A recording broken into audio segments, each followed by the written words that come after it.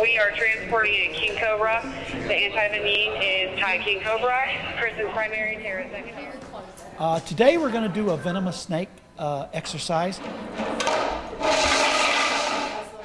where one of our staff will be bitten by a venomous reptile, just in the exercise, not in real life.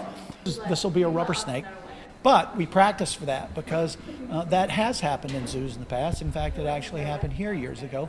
So that's one of the reasons it's important for us to train. Hold on, back off, back off, back off. Alright, you got me, you got me. Alright, everybody back up. Back up. 10 seconds. Get the alarm. Second on the snake. Kristen, Tara, Kristen,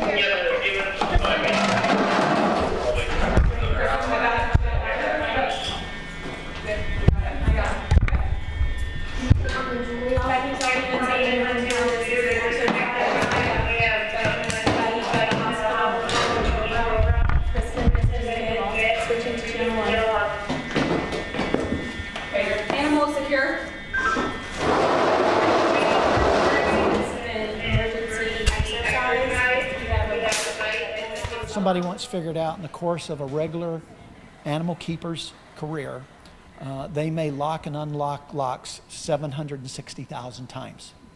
You can get that right, 759,999 times. It only takes one time for something to go wrong. And so our staff is very responsible. They're quite responsible for each other's safety and for our guests' safety. So that's why we train for this sort of thing, so that we can be prepared when something happens. Really busy? Okay.